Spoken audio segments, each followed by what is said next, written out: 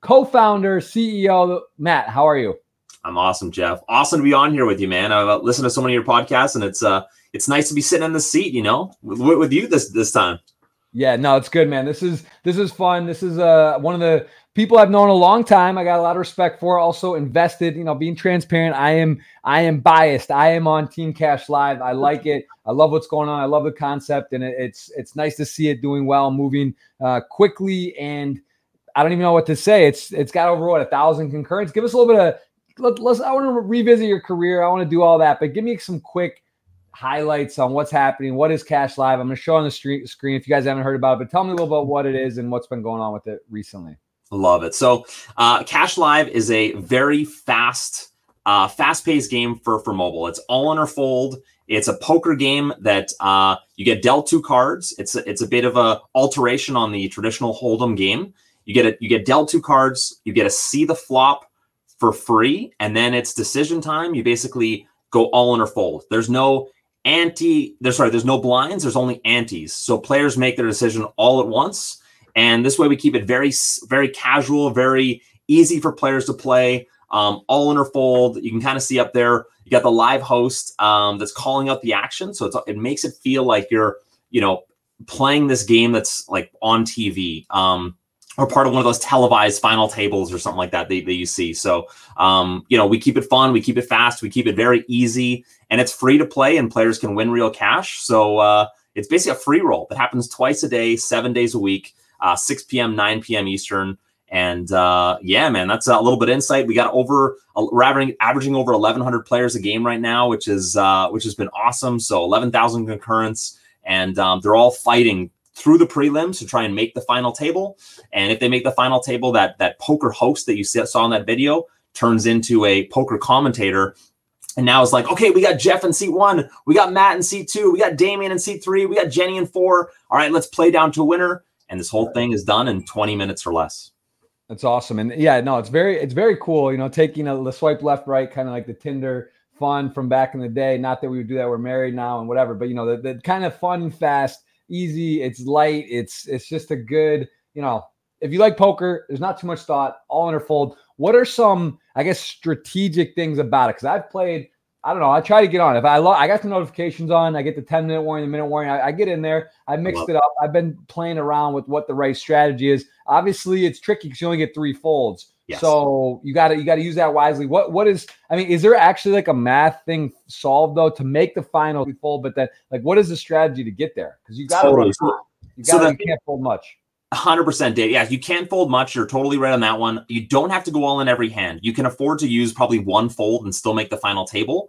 And what we've done to kind of change things, make things a little, make those folds a little more valuable, is we've added more players per table in the early going. So now we have 3 players, 4, 4, 5. We kind of 5, 5. We cap out at 5 players per table, at least for now, because it looks visually the best. And this way you can, kind of use your phone like this and not, kind of turn your phone more on the horizontal way, keeping people being able to use their phone the way it's designed. So yeah, you can use 1 fold. I'd say any pair for sure, get it in there. The way that we're doing it right now is you 5 final tablists, and then you have 180 min cashers. So, if you're going for the min cash, which it's whatever. But going for the final table, yeah, you want to be getting those chips in.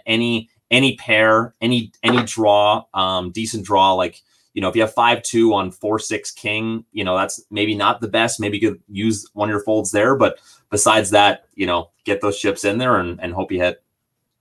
Very cool. Yeah. And is there, I guess, when you look at this from a perspective of poker, it makes a lot of sense. Is this something with other games, what's sort of the plan right now in terms of, is it just focus on this? How do you grow from here? Because I would imagine you're relatively happy with the success. I've seen a lot of promotion on it. People seem to like it. The feedback's been good. What is something that you're focused on going to this point? Because the hard part, I know how hard it is to do business type things. I've been sort of at the beginning. I got some people involved. Like there's a pretty strong list of names that have some backing and some, I don't know if we don't have to blow up people's business or it's private, but there's some people who've got sweat in the game. A lot of people love this concept and this idea. How do you grow from here? How do you make this become even better based on what you've seen so far?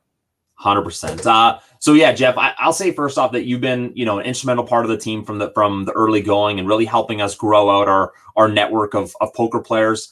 We don't have to drop names, but four out of the top 5 World Series of Poker all-time money earners are investors in Cash Live. Rule out who you will. And also combined earnings, we have 150 million in tournament winnings between all the Cash Live investors. So kind of the who's who. Then we also have, you mentioned Tinder. The former CEO of Tinder is an investor, which is really cool. Snap Inc. is an investor. We are part of the Snapchat Accelerator, which I'm sure we'll dive into at some point. Yep. And then the Paradise Poker founders are investors. One of the VP of product, or the senior VP of product at Reddit, is an investor as well too. So yeah, we got a lot of really cool names. Lightspeed Ventures. Yeah, it's been this amazing journey, and yeah, a big part of that, you've been a story from the very beginning, man. So nothing but love and gratitude for you being part of this team as well too. I love it. Can you tell me a bit about the idea? How did this come up? Whose idea was it? Was it yours? Was it a partner? Was it a friend? Is it some other game or something that sparked you? Where did you say, you know what, this is a thing, and I'm gonna, I don't know, would you say you got out of poker for this, or were you kind of already segueing out of playing? We're going to dive in your poker career, which in itself is worthy of a podcast, of course, which we're doing. But the business side is kind of, it's fun, it's fresh, and it's interesting. But we'll definitely talk about your run, winning the bracelet, November 9er. Pretty strong to have on a resume, especially if you're not playing that much, or at least that much anymore. So what got you out of poker? Was it this, and where did this idea come from? So it wasn't this. It was my idea. I'll say that first off. I did partner with my co-founder that was in mobile gaming for about 8 years, and he didn't want to do mobile gaming anymore. The two of us met in 2018, just after I had my first daughter, and was like, look, I want to get something back into something that I'm passionate about. I was super passionate about poker. I left poker to kind of follow my entrepreneurial path. I did a bunch of different things, man. I did, network marketing at one point. I did, I owned trailer parks. We had 155 tenants in 2 different trailer parks in Indiana. I owned a house. That's an interesting business. I actually, my wife's friend showed us some decks and stuff on it, and there was, yeah, that's interesting. Is that something you still do, or you did, or a little?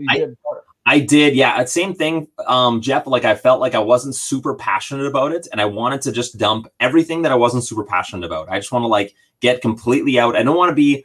I'm not great.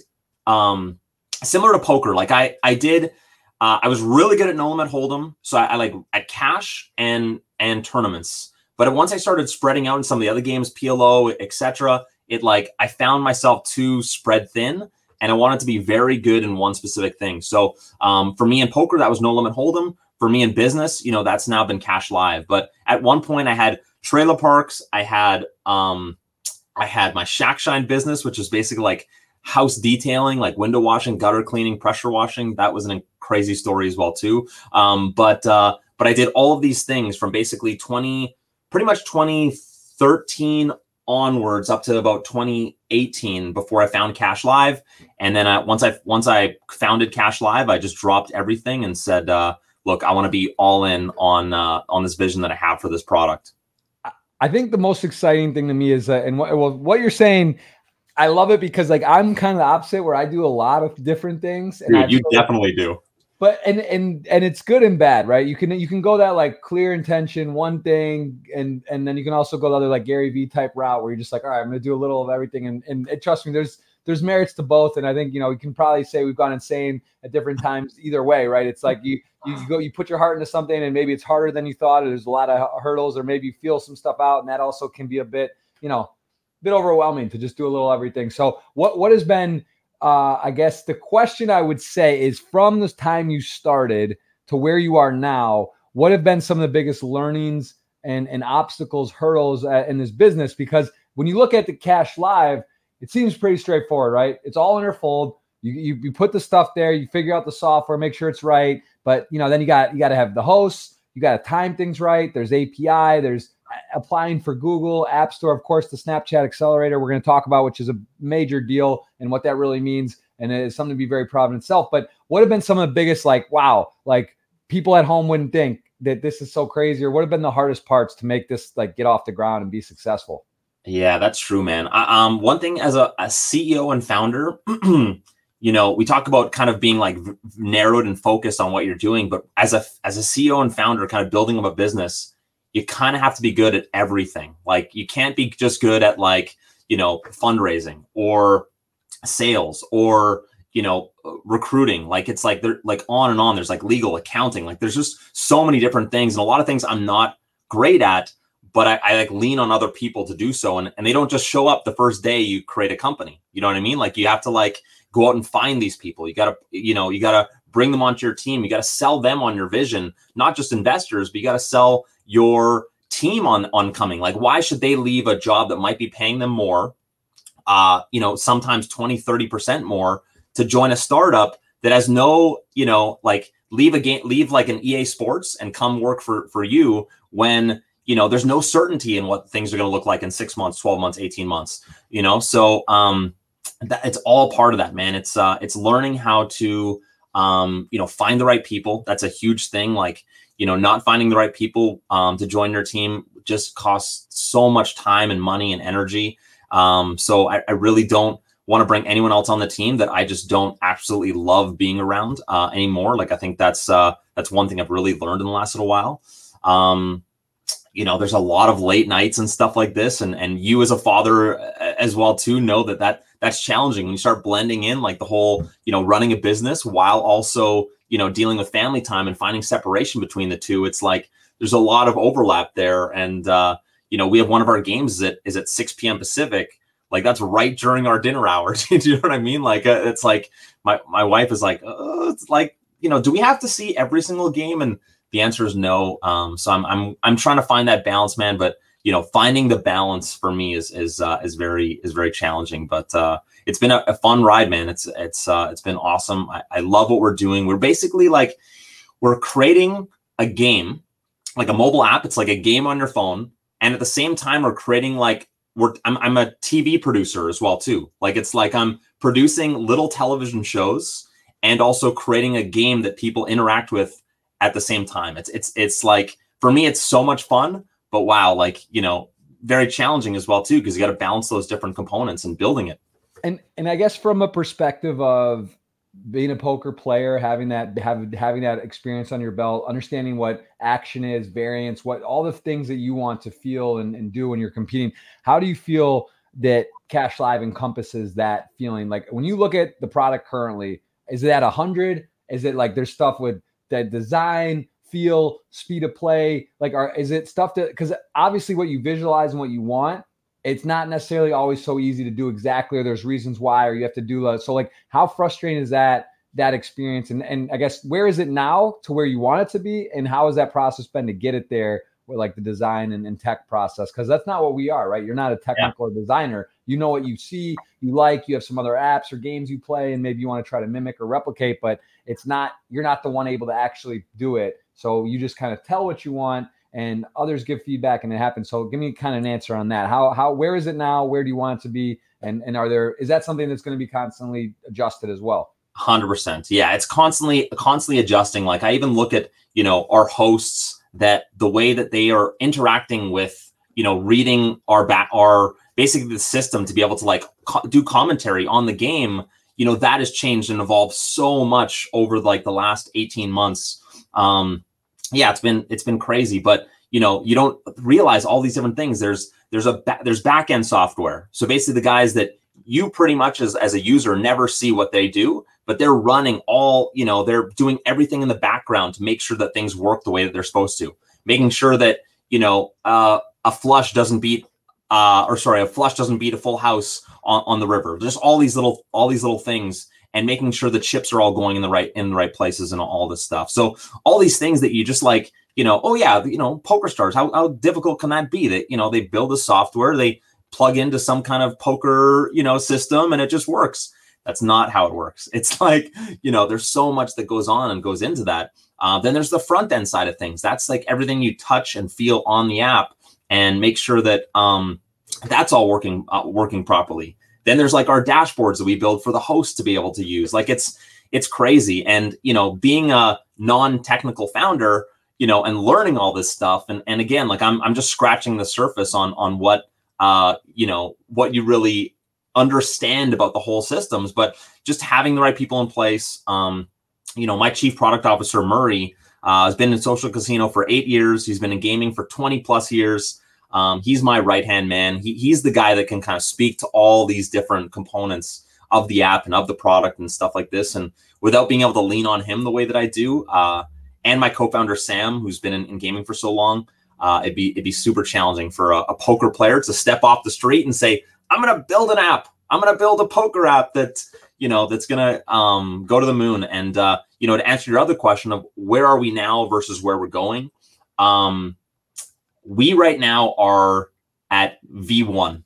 You know, it's taken a long time, almost 3 years to get to V1, but like, how are we going to start integrating more things? Right now we're on iOS in Canada, in US and Mexico. So North America only, but how do we spread that globally? Then how do we, you know, also get onto Android, which, you know, we're very close to doing that. We're last couple steps of red tape with the Google Play Store, but we should be on Android the next couple weeks, which is amazing. Opens up to basically everybody, which is great. We're not segmenting half the community saying, no, you can't play. We're saying like, look, everybody can play in the regulated jurisdictions. So, or not regulated jurisdictions, in the jurisdictions that we are currently in right now. But also finding out that like, if you build an app, you can literally just flip a switch and go into different countries. Like tomorrow, if we wanted to go into whatever, Zimbabwe, you know, like, you know, yeah, UK, like just all these different places, Brazil, we can literally just flip a switch and we're in there, which I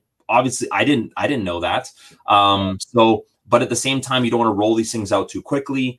You know, our servers are based in North America. How's that going to react in countries around the world? So, you know, you slowly build these things out. As much as I want to push the growth, we got to work on that. But yeah, down the road to you know, concise answer your question, we're not just going to be poker. We're going to be blackjack tournaments, bingo tournaments, roulette tournaments. What about Pai Gow? I have a super VIP legend friend, one of my very close friends in the chat, who's a Pai Gow specialist, and he knows and prides himself on Pai Gow. Is there going to be a Pai Gow Cash Live? Is that even a possibility? Have you thought of it? Is that in the plans? It's definitely been thought of. That along with like Teen Patti as well too, like huge in India. All these things are on the table. It just depends on, you know, how quickly we can get there. And, you know, being part of a startup, you raise money so you can scale quicker. As soon as you've basically figured out something, you take that something into the marketplace for investors. You bring on investors, then you know, take that money that they've brought up, they've invested in the company, go find more people, more developers, more people on the team, grow the team. You know, take that, you know, grow things faster, and then it's a cycle in that way. Right. Do you know what I mean? I love it. Let's talk about Snapchat because it's fun, it's sexy. It's that company kind of dove a bit, and then the stock is, if you see what just the price came back, kind of refound itself. It's complicated now. Twitter, Instagram. I saw one of the funniest things I ever saw was someone like put like the Excel sheet, you know, like Excel has stories now. Like it's basically like a WhatsApp, you can post your stories. Everyone's doing the same shit. Like every social media is like almost the same, but you know, like saying on Excel, they literally like someone's like, oh, put your, you know, within Excel have it. So like Snapchat's refound itself. It's a big company, successful company, and they have invested into this product, which is pretty sweet. If you could explain a bit about the accelerator and how prestigious that is, and what kind of how many different applicants there were, the process, and what that means. I don't know what you're able to share or not, but could you share what Snapchat's involvement is?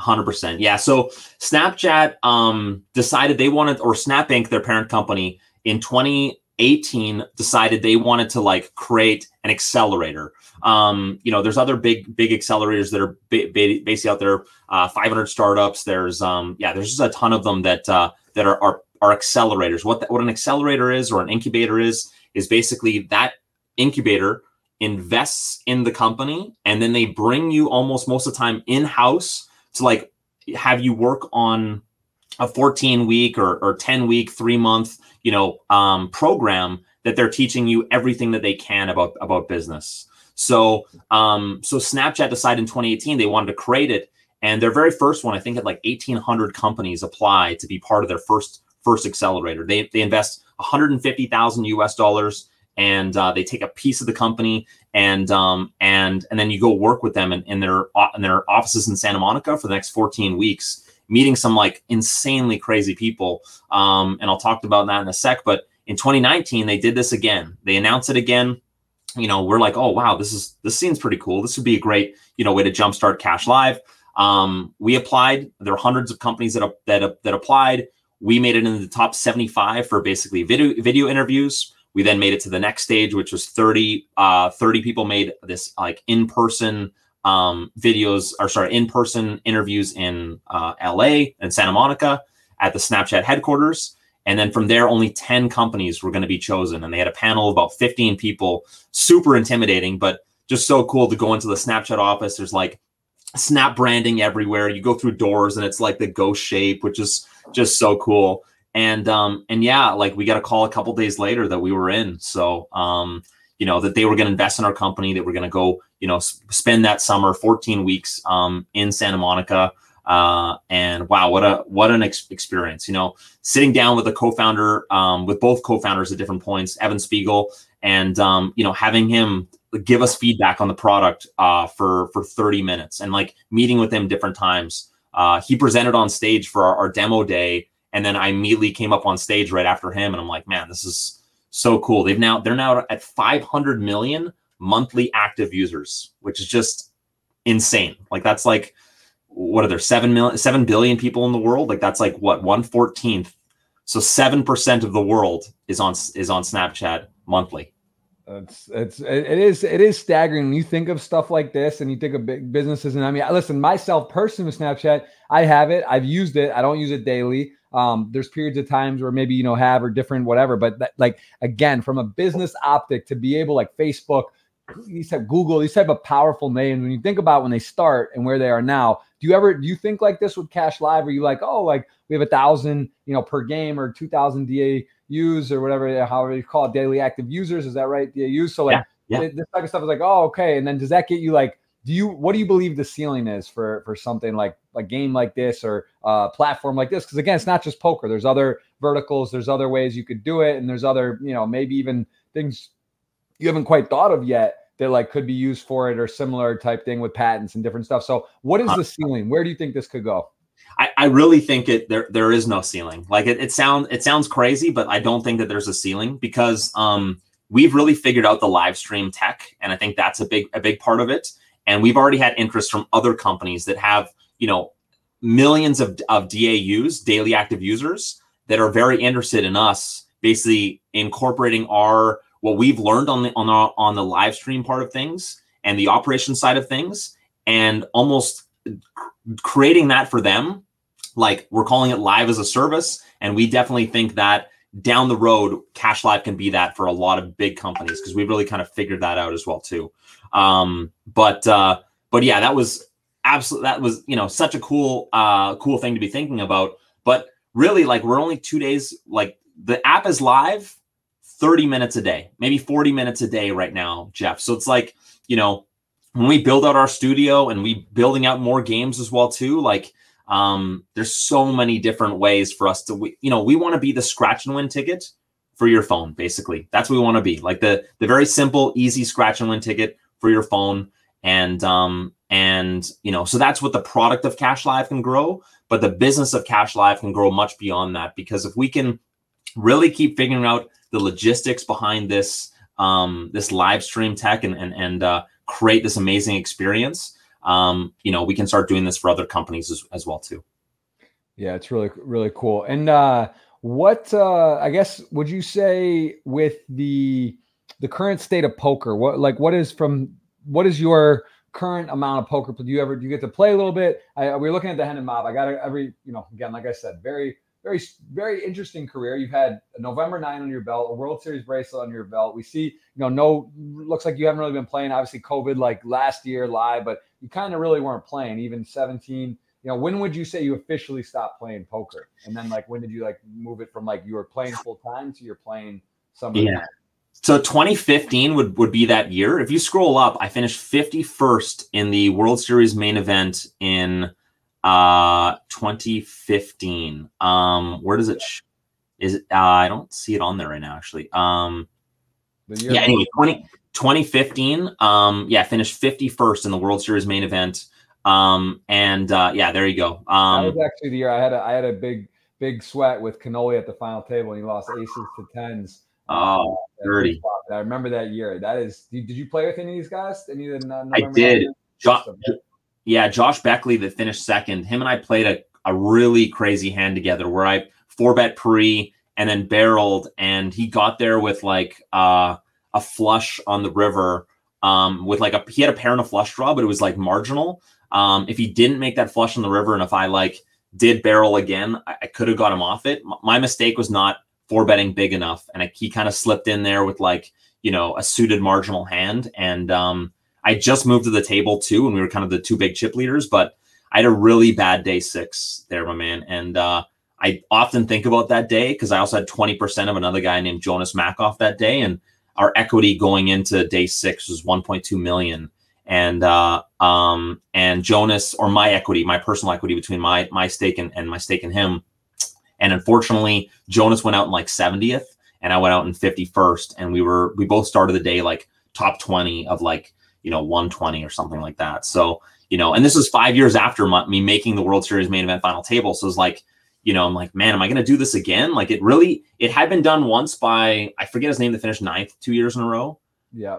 But it would have been like, it would have really kind of shined a light on me of being like, you know, the only guy besides this guy to kind of get there again. So I had a really bad day 6. In the modern day, right? Because this guy's in the modern day, like November 9 plus era. And talk to me a bit about, you actually are one of the few poker players that have been on here that didn't final table their first ever event, which is Mark Newhouse. Thank you in the chat. House 2125 getting us right on track here. But so I look here and you got 11. So you didn't final table. That took you the second time on your Hennemade final table, because I think that's an interesting stat that people that kind of get hooked, or they final table and then they were in poker for a long time. But tell me what you were doing in 2008. Were you grinding online already? You just hadn't played live, or how did you get started in poker? Yeah, that's a great question. So I did start, the way I started with poker was after a sales meeting. I got offered I'd been playing cards since I was like a young kid at my family cabin, but didn't start playing poker until I was like 19 years old, which lines up for the legal gambling age in Canada, which I think you used to come across the border when you were young as well too, to play casinos. Yeah, exactly. Right. So, so this also was 2003. This is the moneymaker year for me. So it just kind of like really lined things up. But started playing a little bit of like, online sit and goes, and then live cash. But it started with me was limit poker. So it was like, you know, 2-4 limit, then a 4-8 limit. And then I started playing 1-2 no limit. Live, and then I started playing MTTs online. So I got really, I'd say really good, but it took a while for me to get good. But at deep stack poker, I was always way too aggressive. Like I was always like, you know, constantly trying to bluff. Like I just felt this rush from bluffing people, and I needed my friends to basically like harness that and kind of like, you know, okay, we got to dial this down a little bit. One of my good friends, Ash, that him and I were poker buddies for years. He basically said to me, look, you don't show up. You want to show up a little more like the wolf from Little Red Riding Hood. You want to you don't want to be the wolf and show up to the party as the wolf. You kind of want to, like, if people think you're the wolf, you got to act a little bit more, you know, not like the wolf. And if you're, because people are going to call you all the time. So you got to kind of, you know, surprise them and like show up with the nuts a lot more.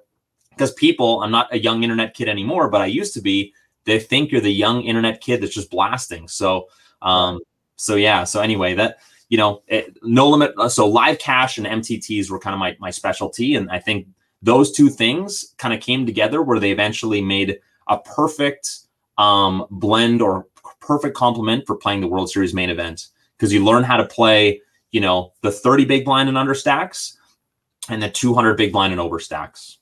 Right. No, that's that's definitely what you want to know. If you're playing tournaments, that definitely helps. And so you're live, you're messing around here, 2008, 2009. Looks like you go to PCA. So you're traveling a bit, you're doing your thing, you get a 20K score, which is nice, right? This is like a real $2,500 event. It was a big prize up top. You know, you get a little experience, go deep. What was that like at that time? How important was that? Had you already had a bankroll online and were doing well and playing in submission, or was this still like you were not quite broken out yet?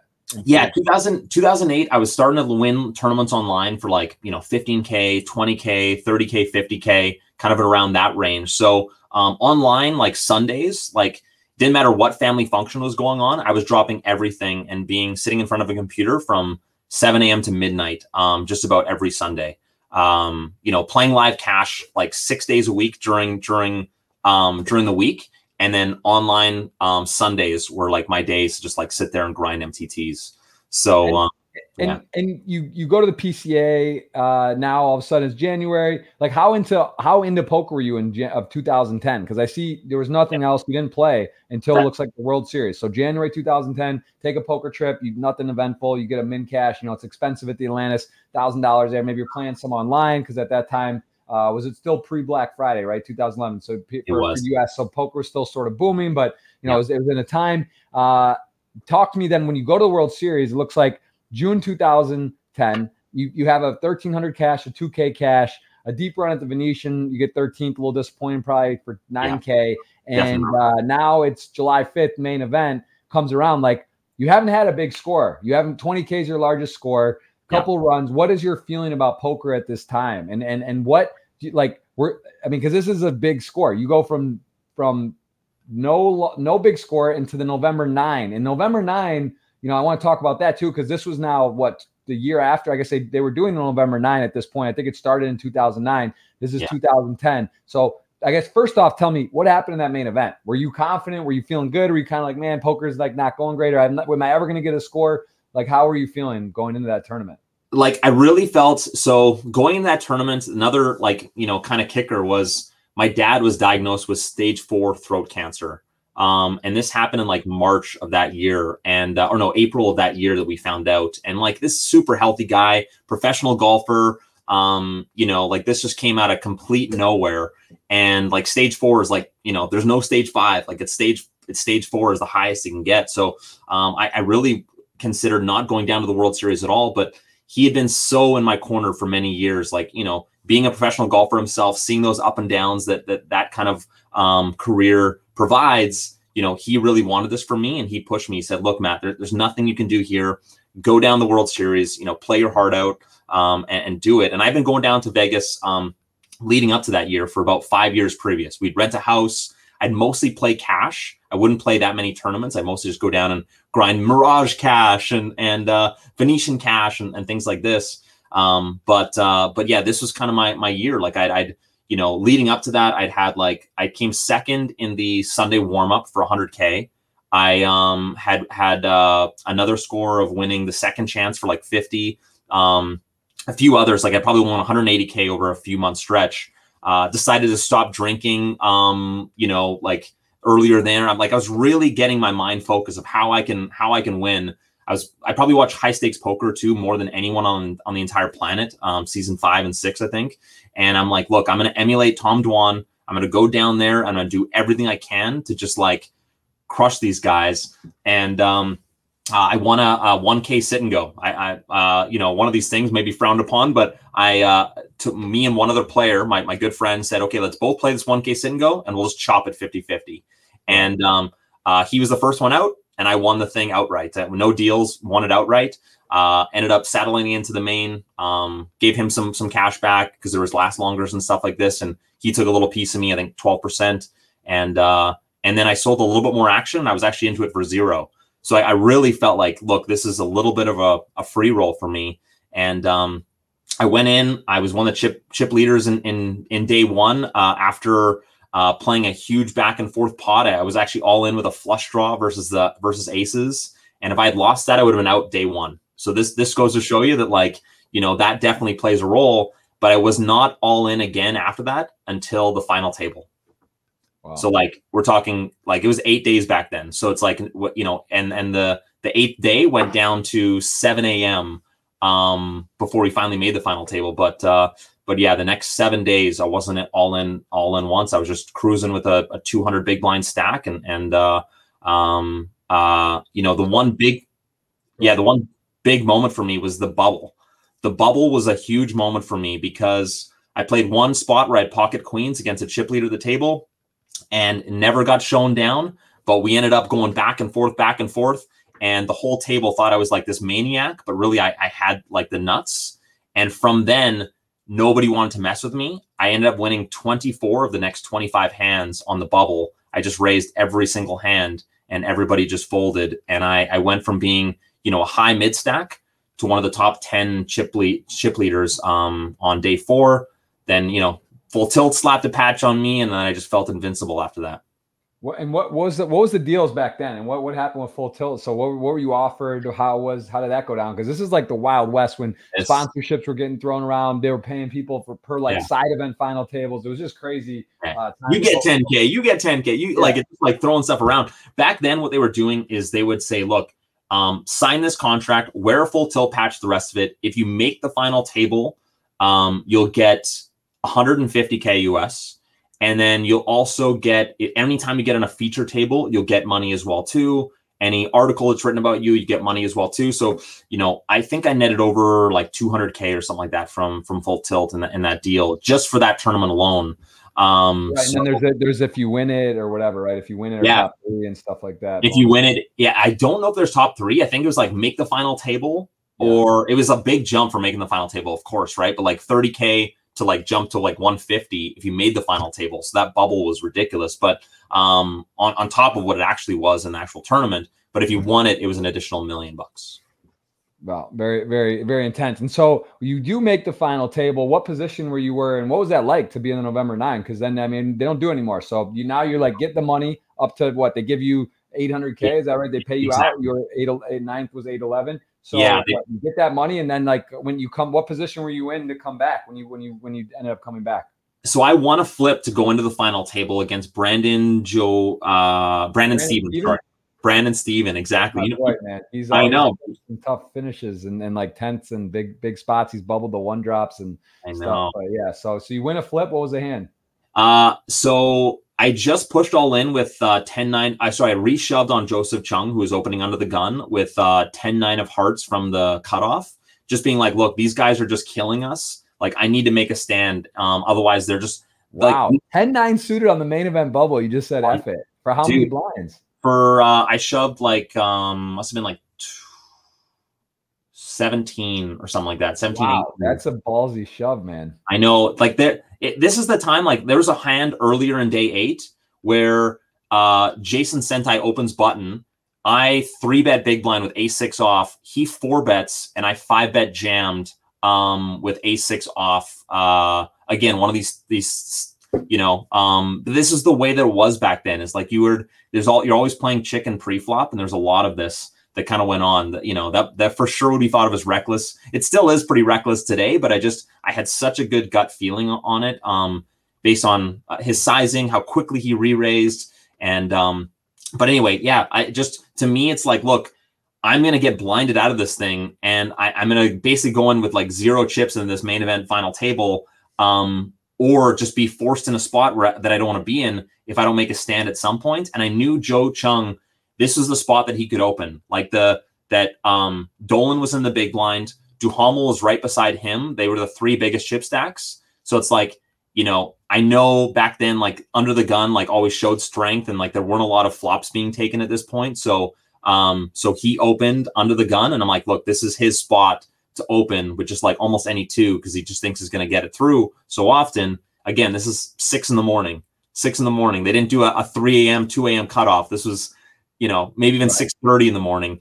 And I reshoved on him, and very next hand, Brandon Stevens shoves all in for probably like 11 bigs. And I had maybe 20 at the time or something like this, or 20 at the time. And I look down at pocket queens, and I decide to go for it with them, and the 2 of us are you know, side by, like, you know, not side by side but around each other, and flop bricks out, turn big bricks out, and like everyone's just like cheering for me mostly, especially at the final table. Like one of the rare situations where it's like you feel like you have a team beside you, because they want this bubble badly. Like it's almost 7 in the morning now, like and the river bricks out. Huge pay jump.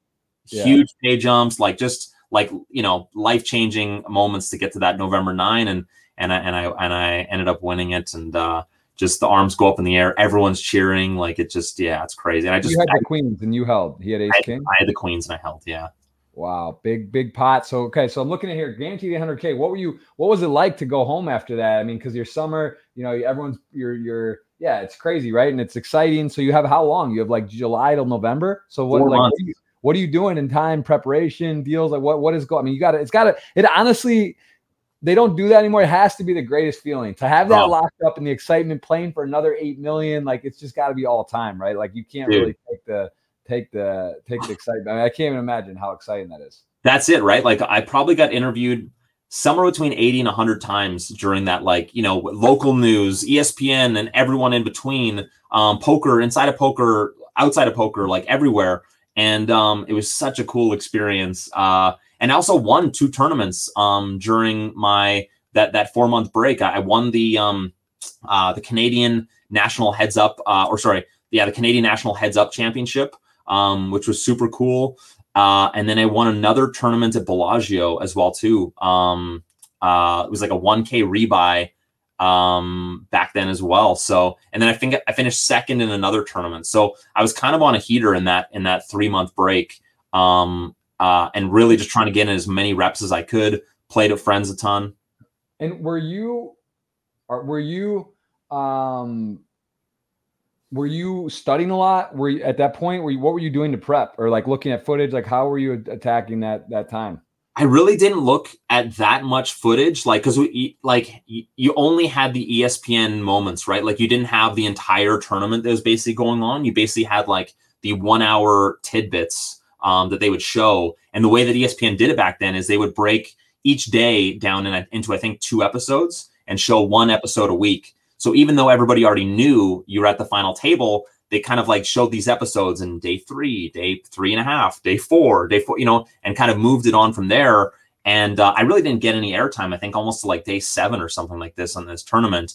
But yeah, what an experience, just of like, you know, not a ton of studying, but more just like, how am I going to get my mental game there, and how am I going to like make sure that, you know, I'm ready for this tournament and this 33 big blind stack. And you know, one thing I wish I did more of is just like play out the final table with the same blind structure and things like this with a bunch of very competent friends with something on the line. Like even like, you know, pay out whatever, like 1,500, 1,500 to whoever finished first, second, third, and just like let them all free roll to just like basically be in there and play against me. Like if I was to go back again, that's for sure what I would have done, because I would want, you know, I would want to really feel what it was like to be in that moment over and over again. I think this is what Martin Jacobson did, is he just like played that over and over again, that like, how am I gonna, you know, what is this going to feel like if I actually win this thing? How long am I going to have to be here? What, you know, what is that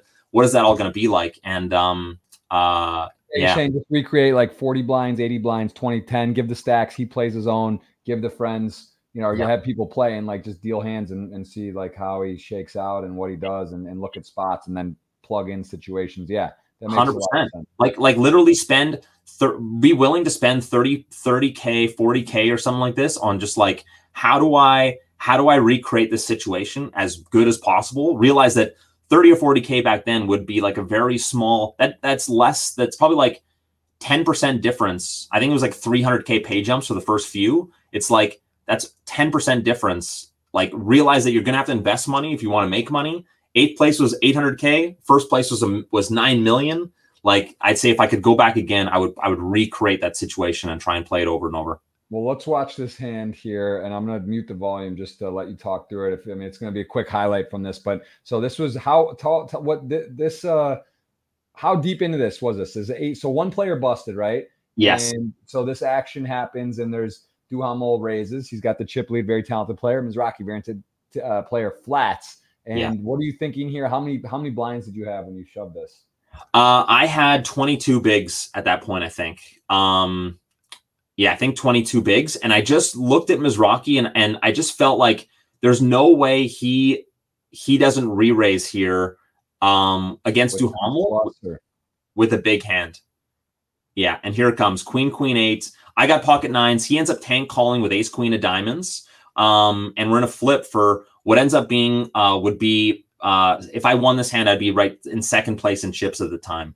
So at for sure the best seat at the table too. I got this is who's to my direct right. I got Mizrachi, then I've got Duhamel, and then right beside him I think is Dolan and Joe Chung. Like you know, no discredited, whatever you want to say it. I really felt like those were the strongest players with the biggest stacks at the table, and I had perfect position on all of them. Yeah, so it was such a good spot. Obviously, you can see the board here. It comes down queen, queen, 8.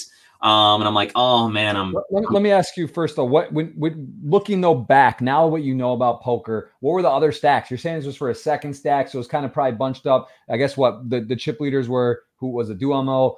He's opening Jack 10 off at this point. He ends up winning it. So like probably him, Chung, and I think you see Raciner was always kind of short, right? And he even at the end got really lucky. But like, so where were you at the moment? What stack were you? So I like very early on, like within 2 hands, I lost a ton of chips to Joe Chung, which was funny because him and I ended up doing like a swap at the final table. We did like I think a 5% swap or something like this at the final table. And he had more chips than me. The way that it was, I went into the final table 5th in chips. It was Duhamel, then Dolan, then Joe Chung, then I think I can't remember if it was Grinder or Raciner was in 4th. I think it was maybe Raciner was in 4th, and then me, then Grinder, and then Filippo and Sentai and Soy Win beyond that. But yeah, at this point the blinds have gone up, so I think because of us staying so long on that bubble from 10 down to 9, we went from like 11 p.m. down all the way to 7 a.m. the next morning. Our stacks relatively were very short at this final table. Like I think Duhamel still probably had over 100. But the rest of us were kind of in that like 30-20 range, and then the blinds just went up. So I think we were down around like anyway, I fell down to 8th to 9th, or sorry, 9th right away, like the second hand of the final table, and then climbed my way back up. I think starting the hand I was like 7th or maybe 7th out of the 8 players. Right. Yeah. And understanding the risk premium and everything now, and like the dynamics and whatever, would you still have shoved this spot and with your read in the situation, or would you have just flatted or folded here? I literally, I would have, this for me was like right on the bubble, like ace queen suited, and like if it was pocket 8s, I'm like for sure muck. Like there's no question that I muck. Pocket 9s, given the table dynamic, it's very close. I think I probably could have folded here, like 10s. 10s still now are like, that's how close it is. We're like 10s is going in. I don't mind a flat as well too. I don't think flat is like a terrible spot, but there was a lot of like shoving pre, and it's like I didn't want to be in a spot as well too. I didn't really love a spot of me calling and then having to like think about, okay, what if someone shoves in for 17 bigs behind me? What am I going to do now? Right. But at the same time, it like, there was fold equity, and I really had a good feeling that Duhamel was opening lightly, and I felt like with Grinder, he's probably going to 3-bet in the spot with a good hand. So it's like I really felt like this was a decent spot, especially to pick up so many chips, which I've been doing by reshoving on players. So eventually, Grinder also knew this, that I've been reshoving on players. So he looks me up with ace queen suited, and there goes the hand. We play it out. Let's run it through here on the table. So we do run it out pretty crazy. What were you thinking in your head? Did you think he should call with the ace queen suited? So for me, like I've thought about this a lot since, and given my table dynamic, I think that maybe he should have, but I know given my range, he probably shouldn't have. Like 9s was the absolute bottom of my range, and ace queen suited was probably the bottom of my range as well too. So you play out that range, and he's really not doing well against it. So like I'm definitely not his chips. Well, that was a lot of his chips probably, right? Yeah, so I would say he's in maybe like 5th place at this point. So and this was to basically go in 2nd, maybe 3rd at the time. The equity of this pot is I think $2.7 million between winning this and losing this hand. So he ended up winning the hand, goes up into 2nd place. But if he had lost it, he would have been the short stack by far with like 5 bigs or something like that. Right. So all right, let's play it out. What are you thinking when he calls and you see, and then, I mean, what are you thinking pre-flop and on the flop? I'm like, all right, let's do this, run it out. You know, like I got pocket nines. Let's, you know, I start as 56% and just win another flip, please. You know, like this is my first time of being all in since day one of the main event, and it's you know, in the spot of like, all right, got the cards got to come for you. And then when you see that flop, you're like, oh God. So I remember eating like an apple or something like this or a muffin, and I'm like, okay, we want, you know, a jack or a 10 would give me a straight draw as well too. So I'm just trying to think of like the different combos that, you know, could give me some more outs is what I'm thinking. And I'm like, yeah, this is it. But like, you know, I'm still a little bit hopeful. And you know, then the turn comes. And you spike it. What is, I mean, that is, like, yeah, that's like, and it's happening so fast. When the flop comes, you don't feel like you still have 10%. It feels over. Then when the turn comes, you might think you actually just won the hand because it's that crazy of a situation, right? You probably thought you won. Like you're not, even though you know poker, like an immediate reaction is like, all right, I just won. First of all, there's only one card left. I have a full house. I'm all in. What the hell? How could I lose, right? And that's then, it. Did you feel that? And then you instantly like, snap back into reality, like you could lose, or yeah, like what I actually say in the real moment is I say a small card.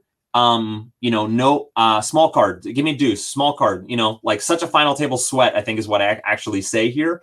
And then and then like I'm basically fading an ace, queen, or 8. You can see the percentages there. I'm 87%, and you know, there was a queen that was folded by Sentai as well too. You know, which we find out later on, and I think the 8 was folded as well too, but or an 8 was folded as well too. So you're just like, you know, you're thinking, all right, I'm in a good spot. You know, you're not counting it out yet. You're just like, all right, stay in the moment. You know what I mean? Just like, that's probably where you might be buddies with him, or I think he's Canadian also, or whatever. Someone whispered. That's like where you hear that too. Someone's like, I folded this, and you're like, you know, come on, or like, don't say that, or just like, just no one do anything, just be true. And then what? So then you're like, you're puckered up, and the river hits. I mean, what do you like? Is that even like real life? You got to be thinking that's like make believe, like make believe hand. Like think of this moment happening in any tournament, and then think of it happening in the biggest stage in all of poker. For the difference between winning and losing is $3 million. Like it's right. And the future, yeah, exactly. Not to mention,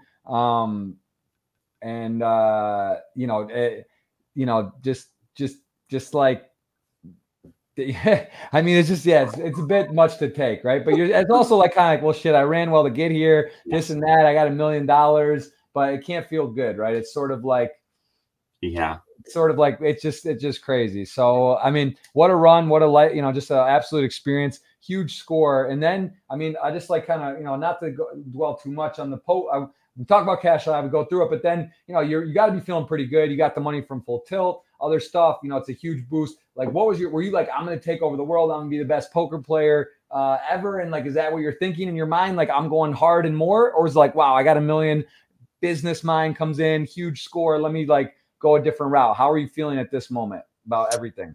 It took a couple months for me to really kind of like settle down. Like I remember that BC Poker Championship that basically happened right after the main event, where like I kind of showed up and I was like, you know, the star that was kind of rocking around there because it's my hometown, and like everyone known I just, you know, final table the main event, and like and I had the chip lead in this massive spot at that tournament. But I felt really good. I ended up losing with a flush to a guy rivering a boat. We were all in on the turn. But you know, I felt really good. I definitely showed more emotion losing that hand where first place is only like 300K versus, the main event where I'm just like, you know, smiling and putting it together. But this, I remember knocking a chair over and being like, what is going on here? Do you know what I mean? Like I was killing it. And like to lose against the only one that was close to me in the entire tournament. Like I was first, you know, put numbers out there. I was probably like 2 million is my stack. This guy that I lost to was 1.8, and third place might've been like 800,000. Like I was just like killing it. And the one guy that I didn't want to mess with, I had a flush. I had no choice. So, you know, I felt really good. But I was also like, you know, there's a lot there's a lot that's just happened. Like this is gonna sting for a little while. It's almost the same hand, Moneymaker and Ivy, right? The queens and ace nine run out. It's like one of the more well-known hands ever, and a historic hand in the history of poker. In the main event, also was like 10 left or 11 left, like super deep, super crazy run out. Like almost, was it the same flop? It's literally identical. I don't know if it's like, I think there maybe it is queen. I can't remember if it's a different. I think it's even the ace of spades on the river. Like if someone finds that link, definitely put it up. Let's see that one, because I think it's like, it might be queen 7. Or is it possibly flop the full house? No, I think it did flip flop. It did. It did the exact same way. Ivy versus Moneymaker in the 2003 hand. Yeah. So, and then they got it all in on the turn. Moneymaker's like fist pumping. He had the ace queen and Rivers the ace versus Ivy that had pocket nines. It was either like check on the flop. No, it was a small bet, and he calls, and then they just like explode chips in there on the turn, of course, right? Like they got these massive hands, but literally identical, almost the exact same run out. You know, Ivy had the nines, and and again, let's fast forward, but you do win a bracelet then next year, yes, for $800K. And just a little fun note, I think you mentioned that you actually knock out the man that knocked you out. You end up winning this on day one, but you knock out Mizrachi with nines to queens, actually. So you actually got there. And look at Duomo is deep. Go figure again in this tournament again. But is that true? You knock out with nines, you sucked out a little bit, and then you end up going on to win the tournament? I did, yeah. The very last hand of day one, I remember playing all day one with Vanessa Selps, and I finally knocked her out. She ended up going on to be my coach in a couple of years later. Like she was just a beast, especially back then. And but yeah, went to a six max. It is a six max tournament, 5K, like just one of the players' tournaments. And we ended up having a 3-way all in the last hand of day one. I'm the chip leader of the tournament at the time. And if I lose this hand, like it, you know, relative, let's say I had 500K, it was against like a 70K stack and a 40K stack. Like, you know, I still would have been up there, but Mizrachi was the 40K stack. He had pocket queens, I had pocket nines, another guy had ace king, and I spike a 9, I think on the river actually as well too. But how is this like in terms of so now you hit an 800K score in a little different scenario, a little different buy-in. You're in a different place financially. Maybe you have a bigger piece or all of it, or the majority of it. How was this? Was this actually your biggest score then? This was, it wasn't my biggest score because 8th place was still over $1 million. But basically, I'm saying for you, like net financially, personally. Still financially, personally, the last one was bigger. Was the main event was bigger, but this one was amazing as well too. Like it was like, you know, I do remember it. You know, when you win a poker tournament, Jeff, and you like are on a roll, because I also won the UBOC High Roller in January for like 150K online or something like this too. So I was doing well. But when you're in a spot where it's like you see the players in the tournament and they're constantly going back and forth and looking at the payouts and the jumps and things like this, you're just like, man, I'm going to attack these guys. I'm going to put them to tests. And that is really the big advantage of like coming on this, on why you see a lot of people going on runs where they, you know, win a few or go deep in a bunch in a row. And that's kind of the feeling that I was going into that next year. I still had a chip on my shoulder. I still wanted to like prove that I was, you know, deserving of being at that main event final table, wanted to back it up with something. You know, hadn't had really any results up until that one tournament. And then just, but I love six max. Like I played so much six max in my life. And yeah, like, you know, Daniel Negreanu also went deep in that tournament. Duhamel we're talking about as well too. And then made that final table, was all in on bluffs twice, where if the person had just called, I was done at that final table. So, you know, I was putting the pressure on. Yeah, eventually got heads up versus Justin there. That heads up battle went forever. Like we played for 7 hours until I finally won a flip against him in the last hand. And because they saw how deep we went the year before with the main event, finishing at 7 a.m., they put the 3 a.m. cut in the next year. So that flip was won at like 2:55 or something like this a.m. So I came back as like a, you know, I don't know, probably a 25-1 chip lead against him and finish it off in about 4 hands the next day. But the cool thing is that Negreanu had a big piece of of Justin in that. So he watched the entire heads up match. Like he basically sat in the corner and you know, obviously a big fan of Daniel. Like he's been a beast over the years, especially being Canadian as well. So he was on one side watching the whole thing take place. I had a really loud and rowdy crowd, so they were just like going off, including Duhamel was in my corner as well too. We had a prop bet where he had to wear a Jarvis Canucks jersey. So he had made that up because he lost the last longer versus me. So he's in my corner going loud, lots of beers flowing and stuff like this. So awesome. It's a great environment. Yeah, that flop was Queen 6 Queen turn 9 River Ace. So I don't know if it was a spade or not, but there you go. So yeah. Pretty spooky, crazy run out. So Ace Queen, man, that hand, generally that's my big problematic hand in poker. What's your favorite poker hand and your least favorite? Like that are normal hands, right, to play? Yeah, well, pocket nine's probably got my least favorite just because of the, you know, the yeah. But my least favorite is probably ace jack off, I would say. Kind of, yeah, one of those ones that don't ever, yeah, it's hard to get like great value and you're sort of in weird spots and tough decisions. Yeah, there's oftentimes you're on like jack 9 boards or jack 10 boards where it's like you're up versus like king queen or you know, in spots where they got overs and a gut shot and things like this. And yeah, for me, ace jack is pretty vulnerable, and I don't love it. That makes perfect sense. We're alliance. I think mine's ace queen, but it's ace queen is as we know, it can win. We've seen big hands win. There's a lot of questions. We have a giveaway. I do want to definitely touch on some other stuff here, but just so you guys know, I want to announce again, you can give Matt a follow, Cash Live as well on Twitter, on Instagram. That is I gotta follow Cash Live. I actually do get the notifications help because like I said, I love the game, but it's like nice when I get a 10-minute notice or I'm at dinner, I'm in the car, someone around. I was like, yeah, it's just one of those things that doesn't take long. It's fun. It's quick. It's like, you know, it's not, the prizes are the 180 people make money, right? 90, yes. The final table is more juicy. And again, if you maybe touch a bit on that, what is the plan currently? Like, what do people expect? The prizes, could you maybe discuss a little bit what they are, what they might be, other ideas? Is that something, now it seems like there's a lot of room with sponsors because like the cash prize is cool, but you start as the game grows, more users, like more opportunities, trips, free roll, like you could probably, you know, really button up some nice stuff down the road, especially with the success and people enjoy it. Is that sort of the plan? Totally. And we're sprinkling more of that in as much as we can here. We're, you know, right now each prize pool, every game is $125 minimum. So we pay out the final table. First place is $30, all in USD, 30, 20, 15, 10, 5.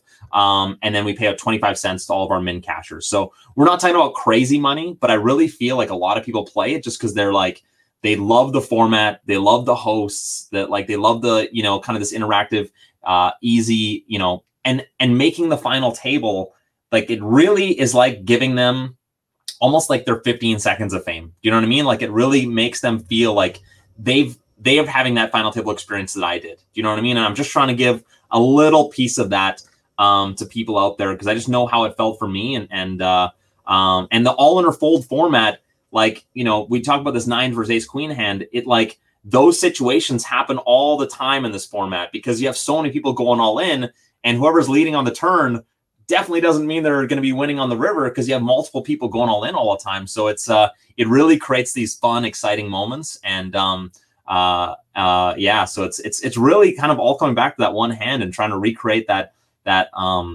experience. So just so many people approach me on that 9s versus ace queen hand. I just really felt there was something emotionally and something there.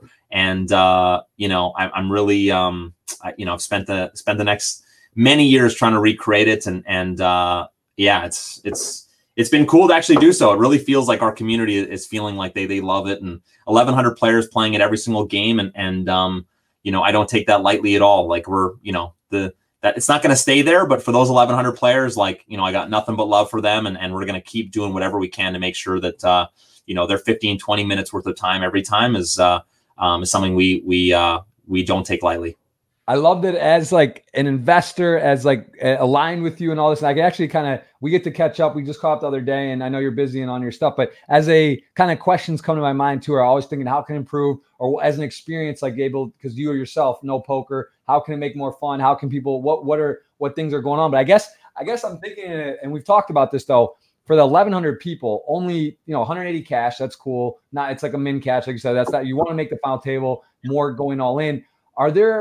Would it make sense to like break it up into different groups or flights, or maybe like you said, maybe more in a day? But I'm just trying to think too, because like let's say it hits 10K users, 100K users, like that all of a sudden doesn't make a ton of sense. Like if you have 100,000 users and 6 or 5, 9 make the final table, it's almost like can't work, right? Because it's even not enough hands or like 6 rounds or to separate or find it, how you do. So like when you do hit the goal or as it grows, and I guess there's different games, roulette, blackjack, other opportunities too, and which in itself presents, I guess, problems or not problems, but different situations, right? Because then you got different hosts or different times and like what are the things. But if it hits 10,000 users, how does that work then for the final table? Is it still 6 make a final table? Is there 2 games? Is there different flights? Do you, how do you do it?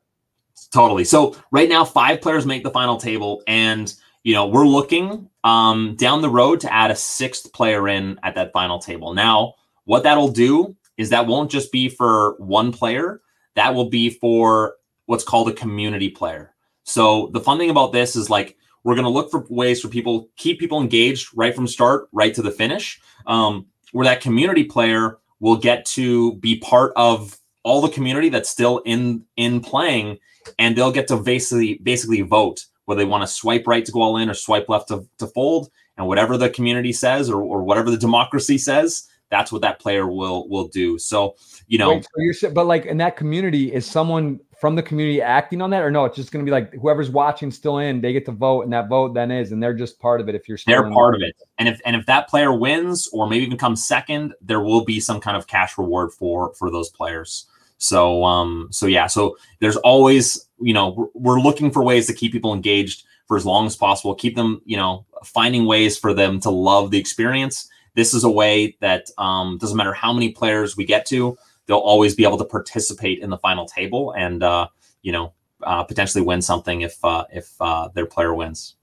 Okay. And I am going to go pretty soon. We're going to dive in again, guys. $55 ticket, courtesy of Party Poker. We're going to go ahead and do questions. You guys have a chance to ask a question and be entered into the drawing for that, whether your question gets read or not. But I have a few more for Matt myself before we do that. And I guess I want to understand a little more about your poker online career and what you did. How many tables did you play at a time? Did you use HUDs? Like, what was the most tables you ever played? What do you think was the optimal? I'm always curious on that.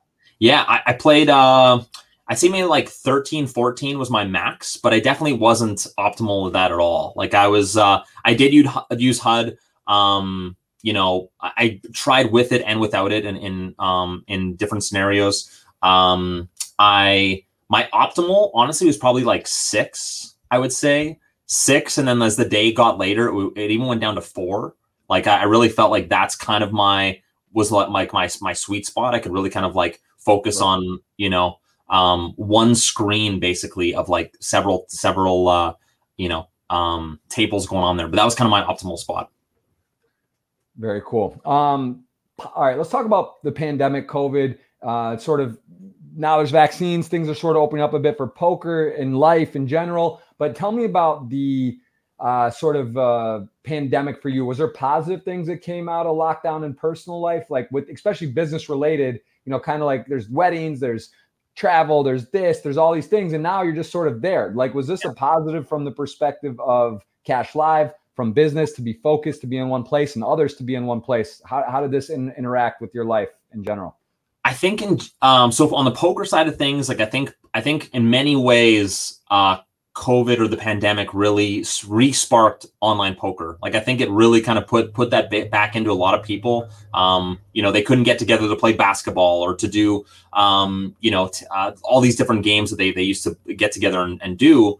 So they play poker together, like little small groups getting together and playing online poker, sit and goes and things like this. So that really, I think, helped the business to kind of really re-spark the online poker world. Not to necessarily say that online poker players are our only target market. Like we are very wide in the players that join the game, anywhere from like the top pros to absolute beginners that have never played poker before.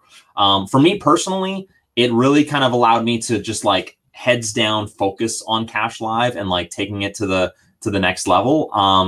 you know, not without challenges though. Like you're doing that, working from home a lot of the times. Like, you know, your daughter my daughter back and forth could go to school, couldn't go to school, depending on what was happening at school. So it's like, you know, trying to work while and taking calls, like investor calls or strategic partner calls or whatever. And we're like, I got my daughter back here trying to draw all over the place and stuff like this, you know. As I'm sure your son's name is Joseph. Is that right? Yes. Yeah, as I'm sure you've seen and experienced at different points as well too. And you know, you just find a way through, man. I think that's what we're all doing right now. And it hasn't been easy, but we're definitely looking forward to life getting back closer to normal. That's for sure. It's awesome. Yeah, no, I agree. I think it depends. Different industries, different things. Everyone's been affected in different ways. And I do think though, within poker in this community and just business, if you're able to work from home or in an area and go be around, I think there are some positives in terms of getting stuff done and being focused and whatnot. But of course, terrible thing and been a pretty crazy year roughly or so. And I guess even over 100%. Now. And hopefully everything starts clearing up. How's your area been where you live though? Like in terms of lockdown, I'm always curious on different regions, countries, cities. How is it there? What is it? Restaurants closed? Is it people wearing a mask all the time? You know, I've spent a decent bit of time in Miami where it's sort of like the world just as is and people are out and restaurants have been open and it's like whatever. So it's a little less intense, but other places I've been or people I know say it's very intense. So where does it fall on the scale where you live in terms of lockdown and COVID and restrictions? Yeah, so we're kind of like one of the most restricted places right now, or you know, other parts of Canada are even more restricted. I'm based out of Vancouver, where you know, wife and I last night went to a restaurant, but when we go in, we're wearing a mask. Everyone's distance from each other, like you know, tables are kind of closed down. You can't be anywhere 6 feet from one another. We can't travel at all, or when we do, we got to quarantine for 14 dafor still. So which is such a pain. My mother-in-law just basically came up as well too from the US. She had to quarantine for 2 weeks. So it's still pretty bad up here, and we're hoping to kind of have it go the other direction. But I do think that for moments, you know, Vancouver was better than a lot of places as well too. And you know, maybe that's why we're in the situation we're in right now, and that it's you know, kind of taking a couple steps backwards.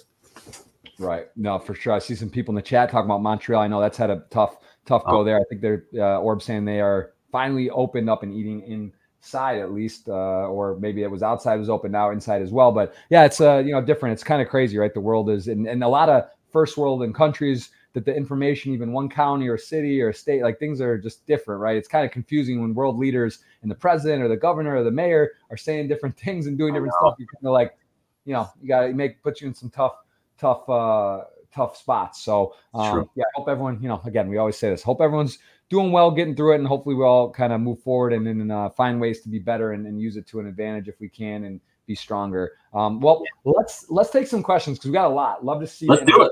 Fire away. I love it. We got a lot. Let me just refresh this one more time. We'll go here again. A $55 ticket going to give away courtesy of Party Poker. So you guys can go ahead and ask the Cash Live Poker founder and CEO, Matt Jarvis. He's here. He's ready to answer, and we're going to rock and roll some of these until the end. So we'll try to do as many of these as we can. How are you on time? All good for now? I'm good, man. Yeah, fire away. Let's answer these questions. All right, you got 2.5 hours, 2 hours, 20 minutes till the next show, right? So at least till then you're that's right. I got to jump on there, you know. Yes, we'll do as many as we can. We just talked about starting hands, what gives you trouble, what you like. We'll move on to that. Weather in the city. How's the weather? How is it in general? It's decent. We're still getting a little bit of rain here and there. This is Vancouver. We get a lot of rain. It's beautiful. Got lots of greenery, but you know, don't count any month out for not getting rain here. That's for darn sure.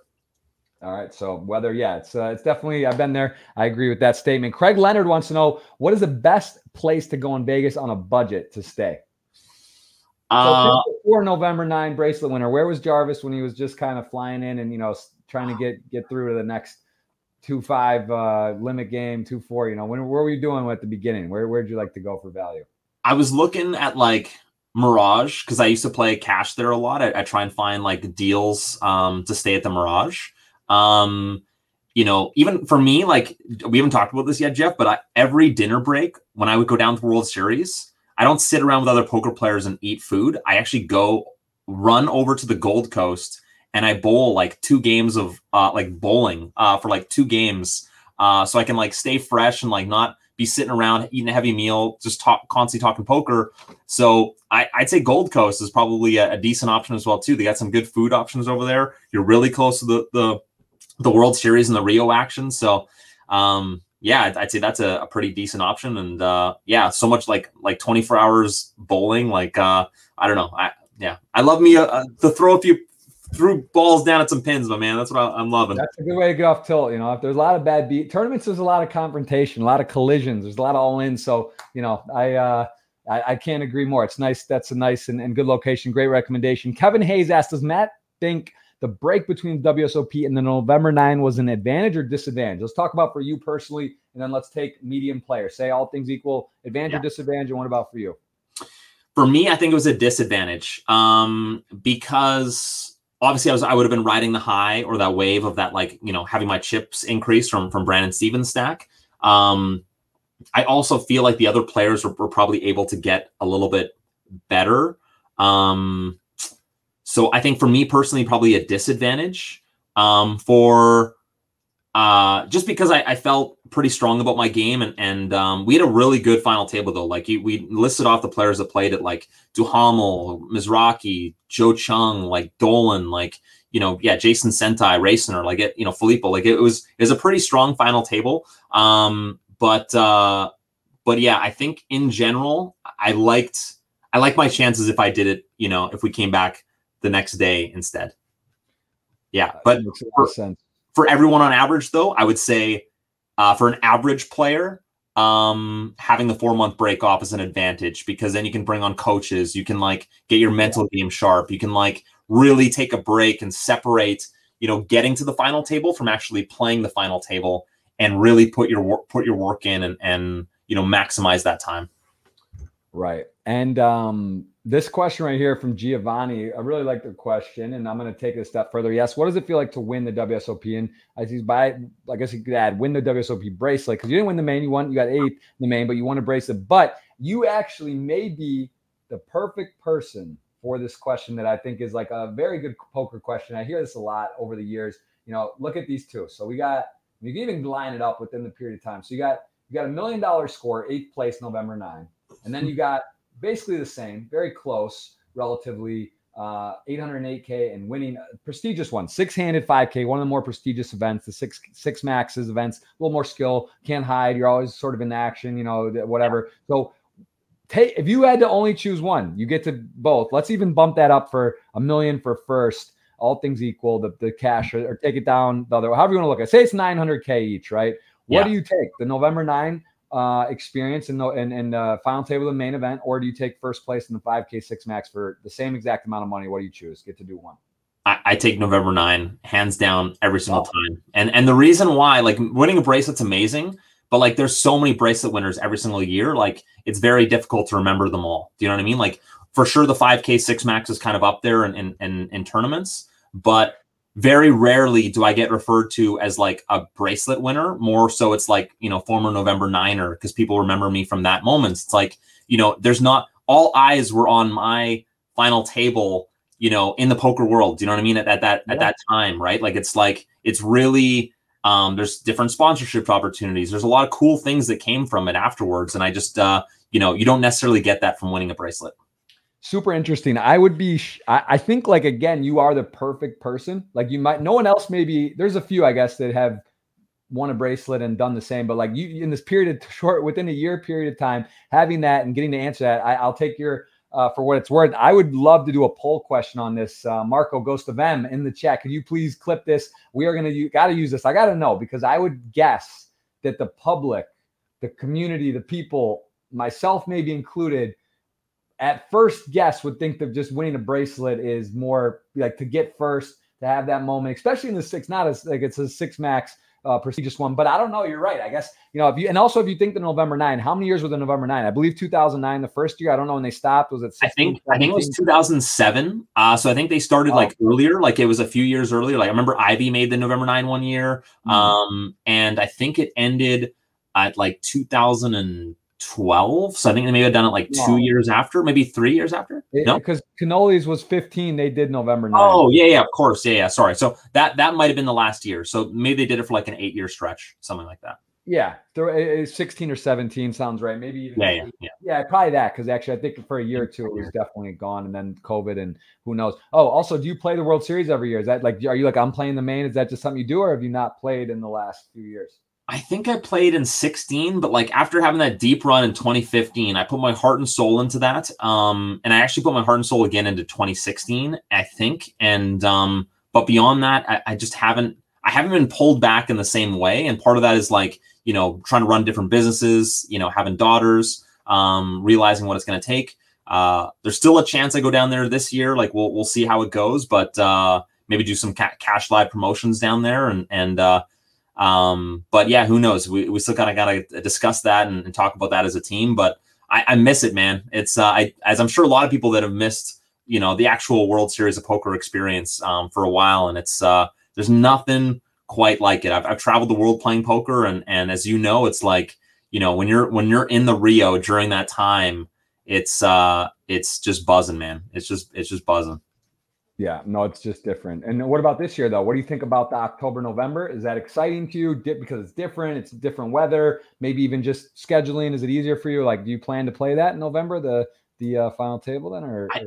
The final table for sure. I'm there. Jeff. Can I just buy right into the final table? Is that how it works? Fun. That would be I think a lot of people do that. So yeah, that's what is your plans? Do you have WSOP plans this year? Like it'd probably be a family and company decision for me. So it'll depend on where Cash Live is at, and it'll probably depend on how the wife feels about it. For sure. Yeah, it's different now. I mean, I tell people this, my friends, or they're younger, that don't have a relationship, don't have a marriage, don't have a kid, different things, all are different, but enjoy the time as a poker. If you play poker, grinding, traveling, all that stuff, like do it, because when you have kids, when you have a marriage, it's just different. Like, it's just not so easy. You don't, like, when's the last time you just rolled into the local casino and played 2-5? Probably don't. Like, I don't do that. Like, I once in a while play a big game or something cool, or I'll go to a tournament here and there, but it's just not the same. And it's like, Bill Perkins' book, Die With Zero, he really talks about different stages of life and getting the most out of those different periods, and that's sort of the truth. Like, it's just different, right? Like, it isn't better or worse, it's just different time, different thing. And cherish those moments from a poker's perspective, because if you're ever grinding like, oh, this is low out, like, no, like, you aren't always going to get to do it. It goes in waves. I hope I get back. Like, I would love when I'm down the line, kids grow up a little bit, things, whatever, hopefully Cash Live, we cashed out for $4 bill, just like Playtika and selling that, whatever, like, that would be great, but you never know. And you just don't know what poker is going to be or how it is. So enjoy it, maximize it. And then, it's like how we are now. It's like, oh, I hope I play the main this year, which is kind of crazy, right? It's like, you never would think it was like that, but yeah. Can you imagine that pre-kids, like saying that to yourself, and like like, you know what I mean? It's like, you're like that almost sounds crazy to you, but like that is like these days. So I totally agree. And everyone that's listening, maximize, listen to Bill Perkins on that one for sure. Maximize those stages of life the best that you can. And there's some amazing moments as parents, and amazing moments as where I'm at these days. So just wherever you're at, try and maximize it and get the most out of it. I completely agree. We got a question from the man, the myth, Ghost of M, in the chat today. Asks, please ask Matt if it feels like Canada and the U.S. are fundamentally different in promoting entrepreneurship, in which he thinks provides a better environment to build a new company. What a question. Marco, what do you think? Tell me. Matt, that's a good question. Very good question.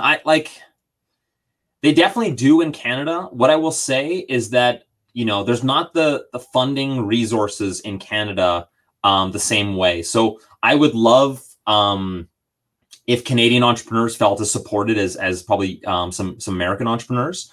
And there's great government funding options. Like we've really tapped into some amazing government funding options. But as far as like, if we go to fundraise and stuff like this, very rarely are we talking to Canadian investors or, venture groups here in Canada. We're almost always going, New York, Silicon Valley, LA, like, talking to different groups in regards to that. So, I hope that, there's more of those kind of groups that are formed here in Canada. From an entrepreneurial, I wouldn't necessarily agree just on like, as an entrepreneur's in general, because I've been the different, you know, an entrepreneur in different things, whether it's my shack shine business or owning trailer parks. Like I've seen it on both sides of the border.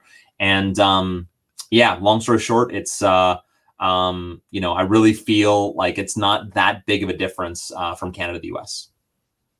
And yeah, it's a very interesting question. That's good. It's interesting to hear perspective doing some on both. And also just that feeling, we got to answer the question still, because I took it off into another section, because I'm super interested about what the difference in feeling is. But how did it feel to actually win that bracelet though? Like it's almost interesting, right? It's kind of like if you could choose one or the other, but the actual like instant feelings got to be different. To take first, to win the bracelet versus like, all right, hit the November 9, it's excitement. It's like, wow, like you get those months of, you know, like just euphoria and what if, but that actual moment of taking it down, being the last one standing, getting the trophy, getting that, like, it's got to be pretty unique in itself. It is 100%. It's, you know, like I wouldn't have wanted it in any different order for myself. You know, the way that things did, winning the bracelet the year after, you know, really having that chip on my shoulder of like really trying to like, you know, prove to the poker world and prove to myself that I deserve to be at that main event final table. Because in many ways, kind of like you said, you know, at least for live earnings, I kind of came out of nowhere to make that final table that year. But to win a bracelet the next year was like, you know, made me feel like, look, I was deserving. Do you know what I mean? I was meant to be at that final table, and that I earned being there. So winning that bracelet though, having your friends in the crowd, and like literally I was just yelling, like just bear hugging everyone.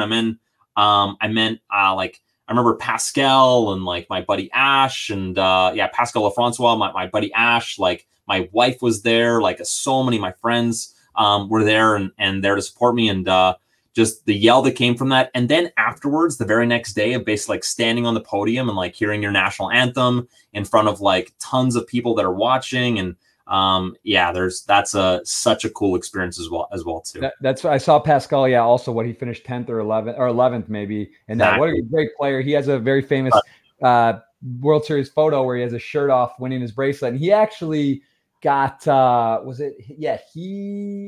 I'm thinking, was it him or yes, it was him. I played at the WPT Montreal. We played at one of my more memorable hands I played, where I had fours and he had king 10 off. We were three-handed for the WPT, and we got it all in. And it was at his home crowd. Him and Jonathan Waugh, who are both locals there. I was in Playground, 1,200 person WPT, and I flop a set of fours. He had king 10 off, and it came jack 8-4, two hearts. He had king 10 off, one heart, and then he went running queen ace of hearts. And they went insane. I've never heard people go that crazy. And I still was in, but it would have been like knock him out, be heads up, have it be like even stacked. You know, instead I was super short and hung around and then got third. But that was a sick sweat. And actually a Canadian, Mark Radoja, who's part of that crew too, was very tough. I was heads up for a bracelet with ace jack to king 10, and his king 10, you know, whatever. We were like same thing you mentioned, it stops. They stop at like 2 a.m. or whatever. We were playing till 3:30 in the morning, and then they said they were going to stop it soon, and then we got it all in like 15 to 13 blinds.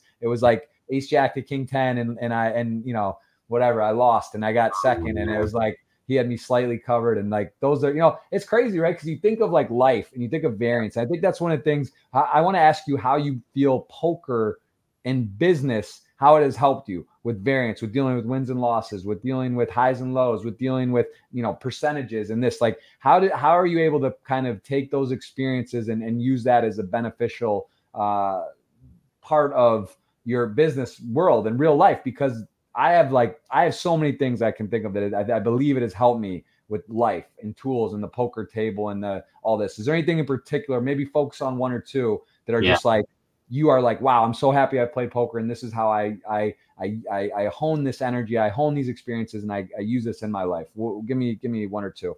Yeah, 100%. So variance wise, like, you know, man, let's say bring on investors for one thing. Like you can go months, similar to like winning poker tournaments. You can go months without bringing on the right one, and then all of a sudden one comes and it just like sparks several others. And you know, building a startup, like a lot of times, like you need that unless you're going to fund it yourself.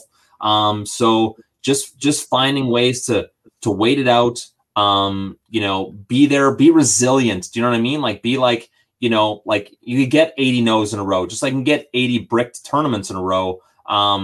Especially if you're playing online, like the amount of volume you put in, you're just constantly going after it and just realizing that, like, look, you know, my day will come. You know, you just got to keep working at it. So I'd say that's one. Another thing too is, like, you know, even just recently we lost a couple of employees. You know what I mean? Like, one had to leave for medical reasons, and the other got poached by something that kind of more aligned with his long-term vision. And these are two of our like top people on the dev team. But you know, it's same thing. It's just like, look, this is going to happen sometimes. You got to be resilient. You got to, like, right. you know, take. It's not about what happens, how you react. I mean, I know Martin Jacobson said this quote. It wasn't his, but he used this from, and I think it's so true. It's like, luck is when preparation meets opportunity, but like a lot of stuff's out of your control. You know, like you have to get lucky. You have to win flipped. You have to hit that flush versus the guy's aces or on day one. Like, it's just different. Like, it's like, and why did you get that? Like, is it, you know, like you start going about matrix and life and talk, like what is and why do things happen, and energy is powerful and like all these different things. But ultimately you got to put yourself in the right place, keep doing the right thing. And, you know, ultimately you create your own luck at some degree. So I think that, you know, you kind of touching on all that, but that's like a big, I believe, with a lot of what you're saying. And it's just, you know, it's powerful. So Jeff, one more point on that. Like I used to write things on my hand all the time when I entered a poker tournament, and for some reason this year, like right before that main event, that's when I just started this. And one of the things I wrote on my hand was, "Why not me?" And for me, that's like one of the biggest things that's ever stuck in my head, of being like, look, I practice I study as much as these guys do. I put in the hours as much as these guys do. You know, I'm running on my breaks. I'm doing whatever I can to like stay mentally focused all the time. Why not me? And like, it honestly, that little thing opened up the box for me to basically allow myself to feel deserving of success. And literally, like, there was a switch. Do you know what I mean? It like right after that, I like November 9th. And you know, we talk about little, you know, we're talking about little things like matrix and all this kind of stuff, and things that can, you know, how things play out. For me, just like that, why not me mental switch. And I think it happened actually after the Venetian tournament that we talked about, of like getting deep and finishing 13th, and first place was 250K or whatever. And I'm like, didn't quite get there, but I'm like, look, I work as hard as these guys do. I put in the hours. I'm deserving of success. Why not me? And every tournament I played from there on, I wrote that on my hand, and I keep that in business world as well too. Shout out to Helmut, who I know is invested as well, and a very good friend of mine, and also been on the podcast, and he's publicly said that. So again, I don't think it's like not a secret who's invested or not, but I just not going to say. Helmut's obviously, he's a cheerleader. He's out there. He's been on. He's talked about it, and he's definitely one of the people good to have on board. But he has got his book Positivity, sort of like that, like the secret to sort of outward and being positive, putting it out there. You see the Paul fight versus Mayweather, which you could argue was it just it's an exhibition. They're just, you know, it wasn't like the greatest fight ever, but from a narrative of like, wow, this guy was a YouTuber. He's now fighting Floyd Mayweather and going 8 rounds. Like, it's pretty inspirational, even though like you could argue it's like, whatever, is it even, you know, this and that, but like that kind of stuff, right? Like, believe, push the boundaries, and you know, set new highs. So I think that all that stuff is good. All right, let's take a few more. I mean, there's a lot. So guys, just to know, $55 on the line. I'm going to go through. I'll read them, and maybe Matt can even, you know, if we don't get all to all of them, he can kind of reply to some. 100%. Some of this, but let's just kind of go through and look at all that. Look at all this, the 80 questions or so, which is I love it. Beauty. Let's take this one is a different language. We've talked about some of this. What about business goal in life? I mean, give me a business goal in your life. Business goal in life. Okay, so one, I want to break the world record for the biggest ever poker tournament and do that on Cash Live. So right now that number is 254,000. It was a tournament on PokerStars. And I want to have more than that number on Cash Live. So right now that's like at the tip of my mind. That's the one of the goals that I see is like that would count if you got 255,000 users on this. That would count as a poker tournament, right? Exactly. Yeah, totally. Wow. So that would qualify. What is that? What does that put Cash Live worth if there's 255,000 users playing in one day? I mean, it's off the scale, right? That's a good question. One of our our only VC investors basically said to us, look, get to 10K, and we're of 10K daily active users. So we're around 2K of that right now, and we're very interested in investing further. And they're one of the top VCs, early investor in Snap, early investors in Shopify, and a bunch of others. But so if 10K is a very exciting opportunity for them, you can obviously figure out that 254 concurrent players is like just through the roof. So yeah, to the moon, brother, to the moon. I love it. Quick one. Do you play chess? I don't. I used to when I was young. I was in the chess club in like grade 6 and 7, but don't really play. I haven't really played since. And we've got another question here from Man Without Honor. Interesting username. What do you like to do when you finish a tournament? When I finish a tournament, how have I done in that tournament? That's a good question. Yeah, if you've done well, you got to celebrate. My big thing is you can't just be celebrating when you win poker tournaments. It just you're going to have no moments of celebration in your life if you're a tournament grinder. So realize that 16th place is something worth celebrating. Realize that a final table is worth celebrating, and all these moments in between. Don't feel like you can only win to be excited. Do you know what I mean? Being the first guy to making the min cash, and then being the first guy knocked out, you're like, sweet. I could have been the bubble boy. Do you know what I mean? Just little things like that. So enjoy the moments, and yeah, that's what I would say for that. Very cool. Ryder says, how does Cash Live make money? Make live poker make? How does Cash Live Poker make money? So yeah, explain a bit about how the business, because I think it's a little confusing too, uncertain. Yeah, I mean, this is sort of a deeper question, but a lot of companies are user based. A lot of companies are acquisition based. How does per se Cash Live actually make money, or what is sort of the business goal or plan? Totally, that's a great question. So we make money through advertising and sponsorship. So that's basically how we make money. We partner with an advertiser. They'll pay us for promoting their brand within the game, and we promote them, and they'll maybe supply part of the prize pool or whatever, but then we'll make money from that side as well too. So that's how Cash Live makes money. Down the road, we'll look for different other ways to monetize things like in-app purchases and things like this, but they cannot be anything that will increase somebody's chances of winning, like a rebuy or something like this, or a top up or whatever, because that would then become gambling. And the future of Cash Live is to offer a real money version where people can actually buy in. If they get knocked out, they can rebuy and all this kind of stuff. But at least for this version right now, we're completely free to play, and this version in the App Store will always be that way. Very interesting.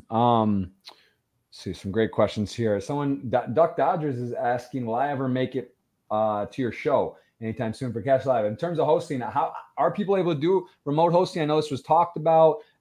Is that possible? How much more complicated would that be with the thing? Like, what is that, or does someone need to be there physically to be hosting the show? Well, you got to test it out with us one of these days, Jeff. You got to test it.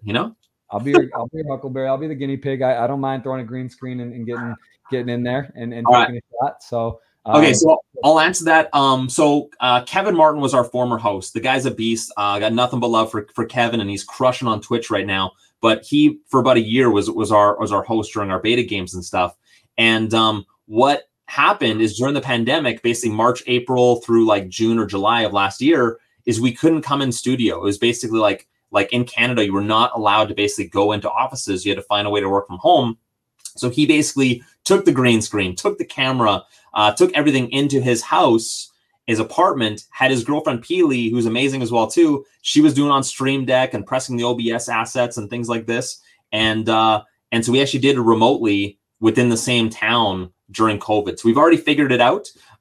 We know that it can be done. There's definitely risks involved with it. Like we got to make sure their internet's really good and all these different things. But besides that, if they have a great camera, a green screen, good internet, it's doable.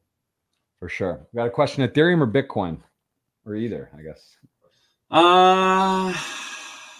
Bitcoin. I'm going Bitcoin.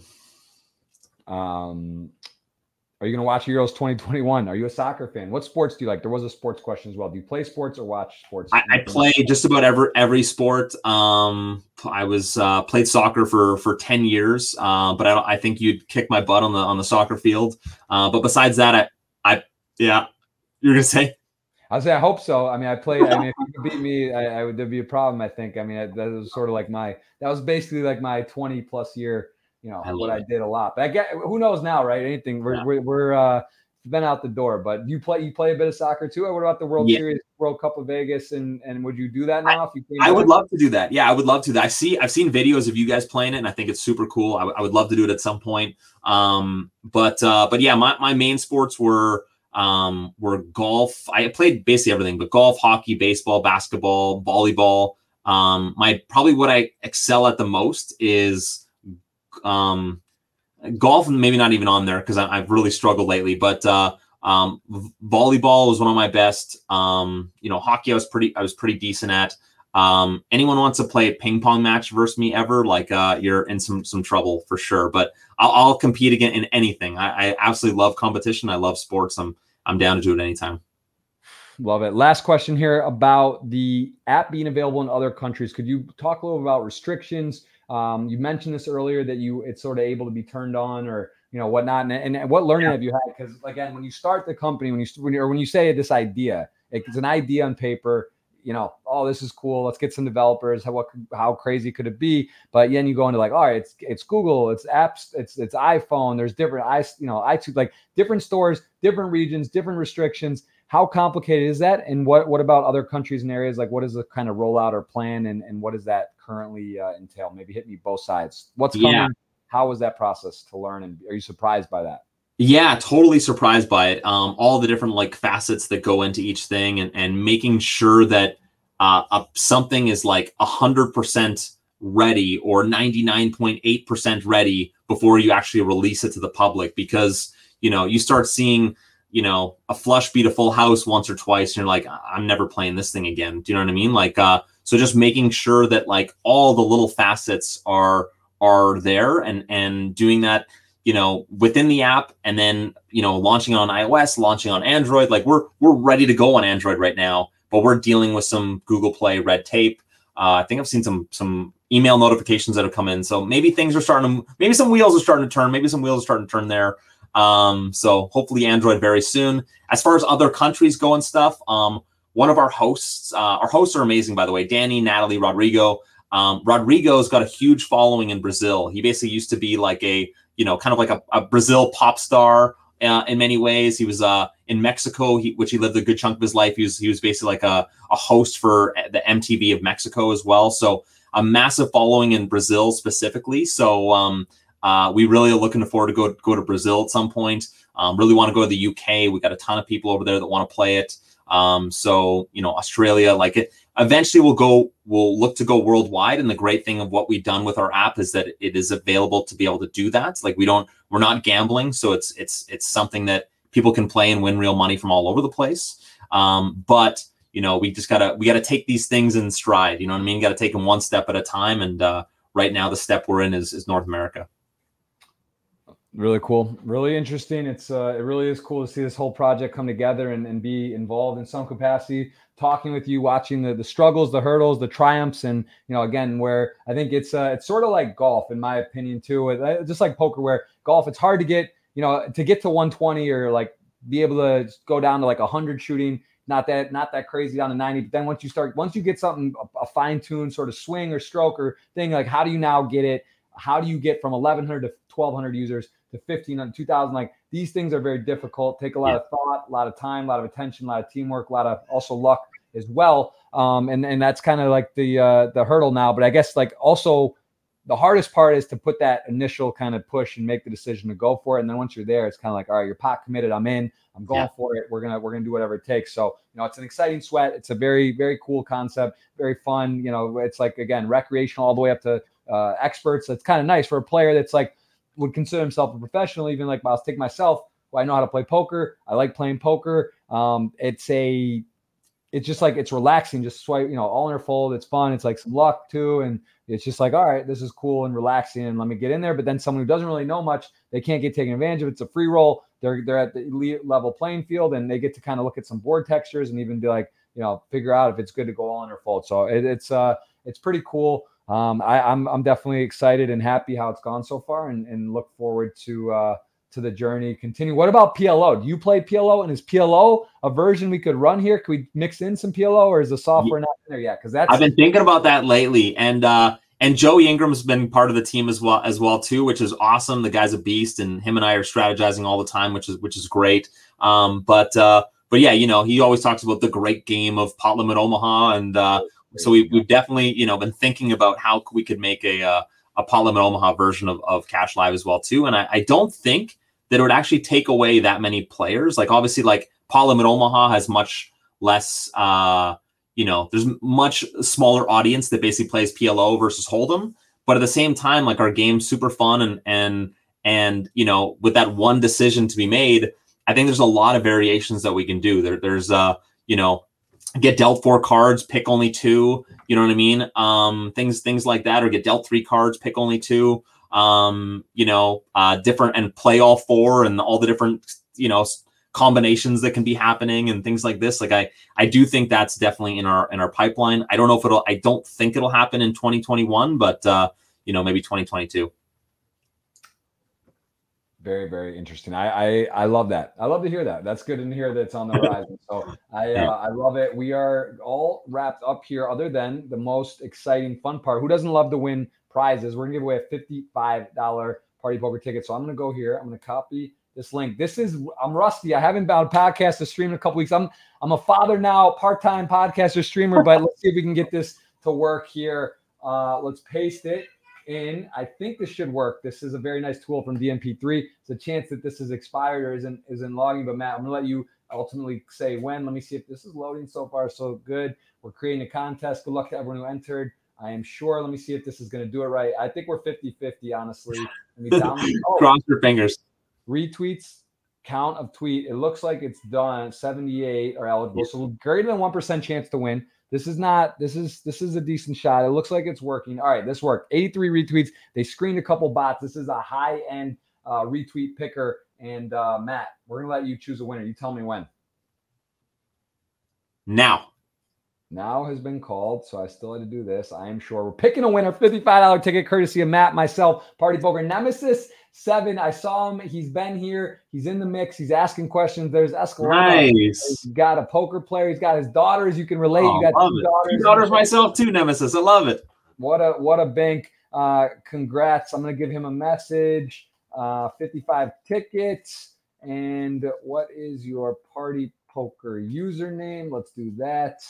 And yeah, that's amazing. So beautiful, beautiful, Matt. Thank you so much. I am going to send a raid. I got to figure out how to do this, man. I'm rusty. Hold on. Raid, Party Poker TV. Guys, say hi. Jamie and Monia are battling heads up on Party Poker TV. I'm going to send the raid. Matt, we'll be in touch, of course. Thank you for coming on, man. This was a treat. And again, guys, play Cash Live. There's a website. There's an exclamation Cash Live in the chat. I appreciate all you guys stopping by. Pai Gao, Matt, Green Eyed Asian. We're going to put that in as a suggestion. Look, the man's in the chat. You got to respect that. He's actually live in the chat watching the podcast live. He wins the ticket. He wins. I love it. He asked a great question. I mean, it's just girl dad, 2 girls. It's all energy's powerful. We were talking about it. Clear intention, write stuff on your hand, put it out loud. It can happen. Why not me? Why not us? Why not Cash Live? Matt, thank you so much, man. Anything else? You want any parting words? I'm about to send the raid.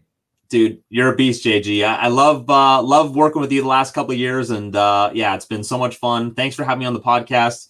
Everyone, check out Cash Live and keep following everything that Jeff does too. The guy's a beast.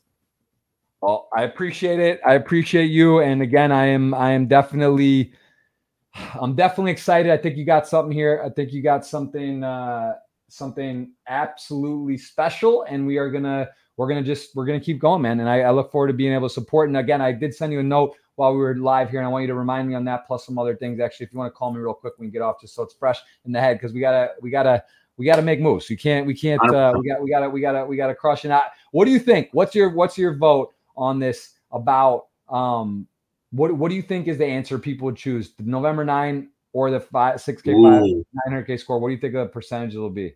Oh man. Right off the top of my head, I'd say November 9, 55-45.